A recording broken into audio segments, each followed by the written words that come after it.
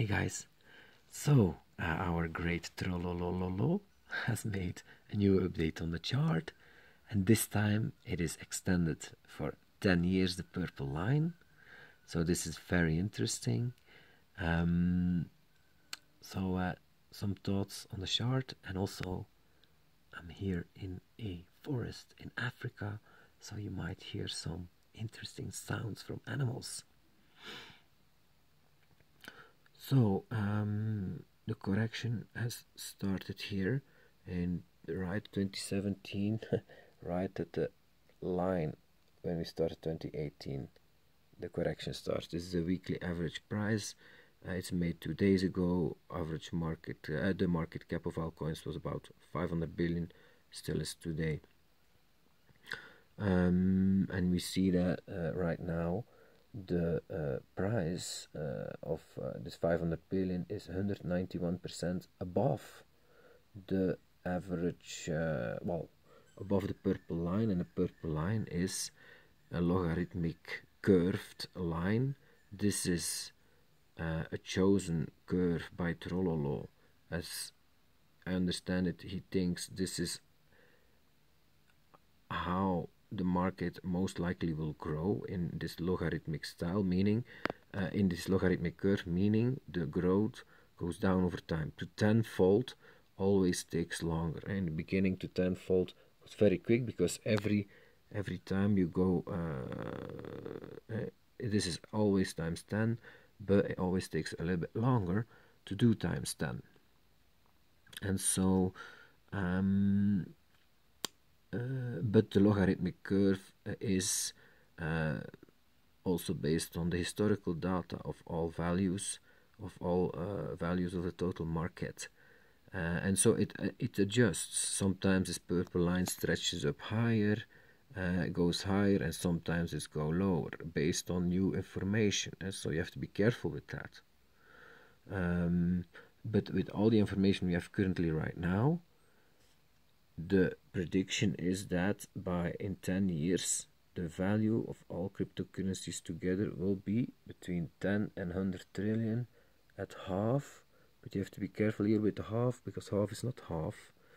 I think half is higher than half, because it also goes times 10 between these things. So it's probably, this is not 50 trillion, but something around 70 trillion or so. So that's the estimate, that we will be in 10 years about at 70 trillion. Is that a realistic estimate, or is that really not correct? This is a very important question to ask, because if this is not a good realistic estimate, then, well, this chart has not much value, at least not the purple line, and also not the spread information then. But I think, just roughly estimated, that this is a very realistic estimate, 70 trillion, because this is not a chump change, guys. The value of all euros in circulation now is about 6 or 7 trillion, and the same for the US dollar, about 6 or 7 trillion. So all cryptos being valued in 10 years at 70 trillion. Wow, that's a lot higher than the total value of US dollars and euros combined today. Okay, let's say in 10 years, the way these guys print, and actually have to give it to the central bankers, but the amount of money that's printed over time goes down. The inflation rate goes down, and it's a lot lower in the US and Europe than many other countries, like in Africa. Here in Kenya, here inflation is about 15 to 20%, real inflation. In Europe and US, it's only 5%, but that's because they print a lot less there. But so every 10 years, the amount of euros and US dollars in circulation goes up by about, how much is it? Well, 5% per year. So you're about, actually they print more, they print about 7% per year more. So that's about a doubling of the supply. So we will have in 10 years in euros and US dollars a double amount. So it's not 6 each or 7 each, but it will be like 10, 12, 14 each, so it will be about 30 combined. So 30 trillion in 10 years will be the amount of US dollars and euros in circulation. But all cryptos will be valued double that, at about 70 trillion. And so meaning cryptos are more valuable than the biggest currencies in the world combined. Huh? So by the time, of course, the Chinese yuan will be a lot more valuable maybe than the US dollar and the euro. So maybe all fiat currencies combined will be the same value than all cryptocurrencies combined. Is it realistic? Yes, it is realistic. It is tremendous if that would happen, but the way it's been growing, this is exactly what would happen if it continues to grow like this, but at a slower and slower rate over time, we will get there. And that's a revolution. But it's not crazy. It's still in touch with reality. Like, it does take time for society to change. For example, if for people to adopt internet or personal computer or smartphones, this all takes time. And the same is true with cryptocurrencies. So in 10 years, they are equally valuable as fiat. That's a realistic estimate. So this is very, very, very interesting. Also, it's amazing how quickly this goes with this purple line. Last time I made a video, the value was 96 billion 2 months ago. Now, the purple line is at 137 billion. So it goes up very quickly. The average value of our cryptocurrencies is, the estimated average value is now 137 billion. That's why it's only 191% now, even though we're at 500 billion, not so far from the all-time high 2 months ago at 750 billion. But then 750 billion was 555% above the purple line, and now 500 billion is only 191% above the purple line.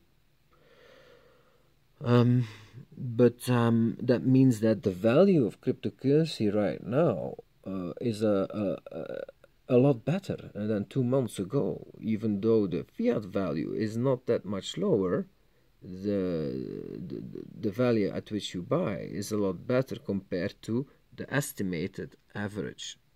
Either you could say the fair value of crypto right now is 137 billion.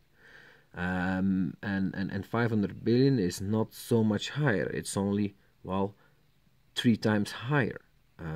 But as you can see, it's still 3 times higher.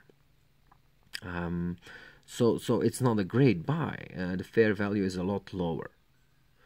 It's not a good buy actually, and it is still a good sell, because if you can sell something that's valued 3 times higher than the fair value, well, you're doing a great deal.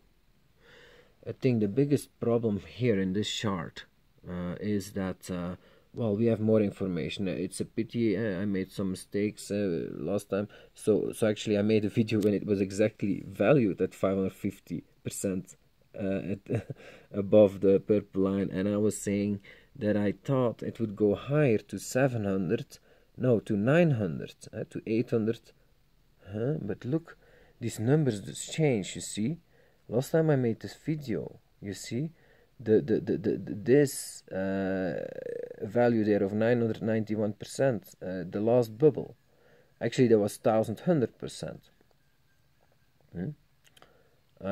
So in last bubble it went to 1100% value overvaluation. That's why I thought now it will go to 700% overvaluation, but no, a 900% overvaluation.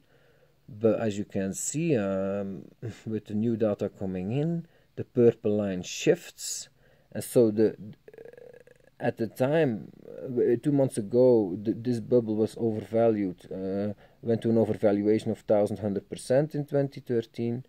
But now that the purple line has shifted up, the overvaluation in the bubble of 2013 was only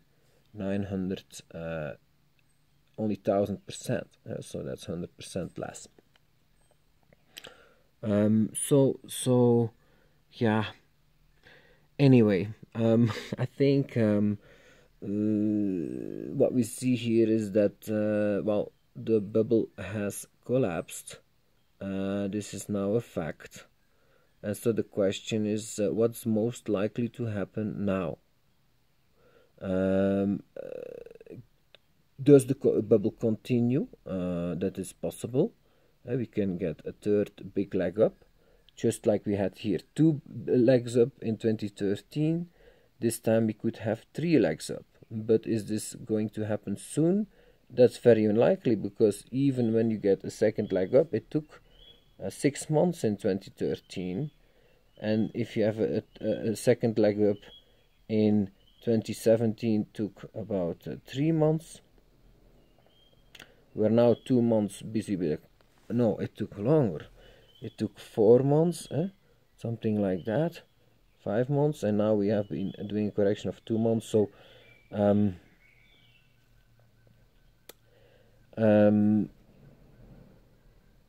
if you look at what happened before, if we get a third leg up, it's most likely to go sideways for some time here. No, that's not true. It could go back again. This is just really hard to tell. But what's very interesting here is that the fair value of cryptocurrency will only be in 2 years at the same level as it is today. So today it's 500 billion, but the fair value needs 2 years to also grow to 500 billion from the current 137 billion. So you could just get out of the market, wait 2 years, and then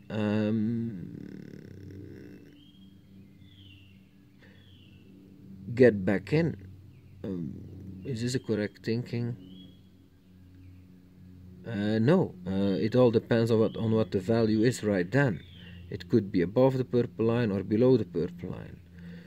I think the most interesting thing about this chart is that well, the best opportunities have been when prices were below the purple line, not above, and the worst, the worst possible points of investment were when it was, at record heights above the purple line. We just saw this happening again.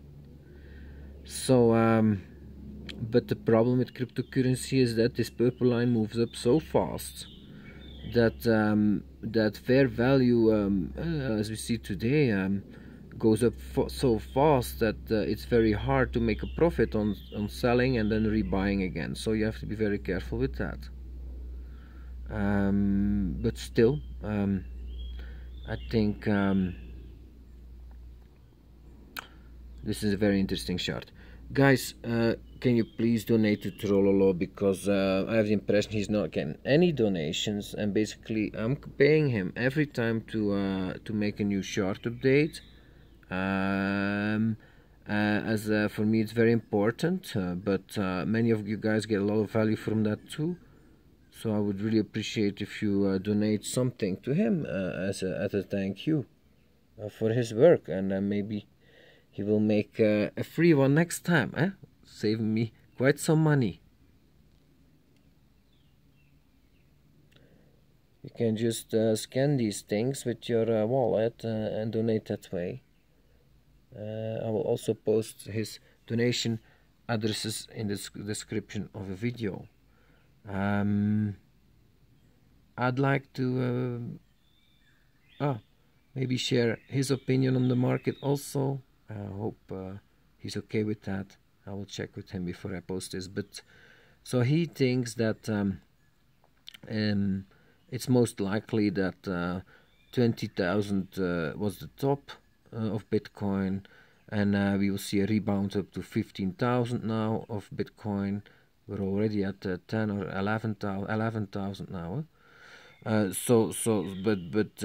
it will take quite some time of correction before we see new all-time highs, and he bases that mostly on the increase here from the minus 71% to the last in 2017 it went from minus 71% to plus 555%, and this rise is the same as, well, previous bubbles in strength.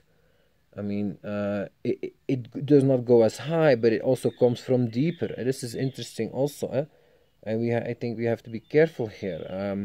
It may be that what you see is that these things have gone deeper in the second bear market. So we could, in the third bear market, go even deeper than minus 71%. Maybe we go to minus 100% this time, or minus 120%. So we don't go as high and we go deeper compared to the logarithmic chart in undervaluation. That's the big risk here, guys. So be careful. It's true that the purple line continues to go up very fast, but it may also be that the values of cryptocurrency will go considerably lower, deeper. Will go deeper. This one may become a much bigger one in the next bear market, and so be careful for that. And also, I think, also stay in touch with the fundamentals here.